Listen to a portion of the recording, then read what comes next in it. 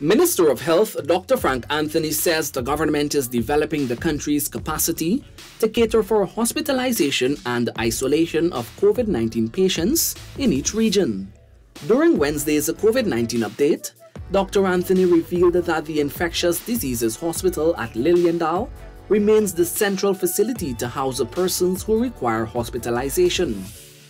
The hospital has an intensive care unit ICU capacity of 59 persons. In Region 1, we have a section of the Mabaruma Hospital that can accommodate COVID-19 patients.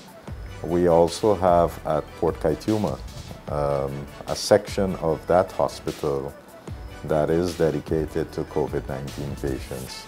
And that's where over the last several months we have been isolating COVID-19 patients, and if they require care, they can get care in Port Kaituma.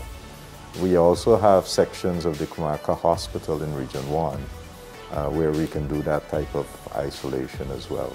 Meanwhile, as the government puts the necessary infrastructure in place, Minister Anthony is also championing the government's vaccination campaign. He noted that the spread of COVID has decreased in workplaces as more staff gets vaccinated. If the worksite is adhering to the COVID-19 measures, which mean that people would have to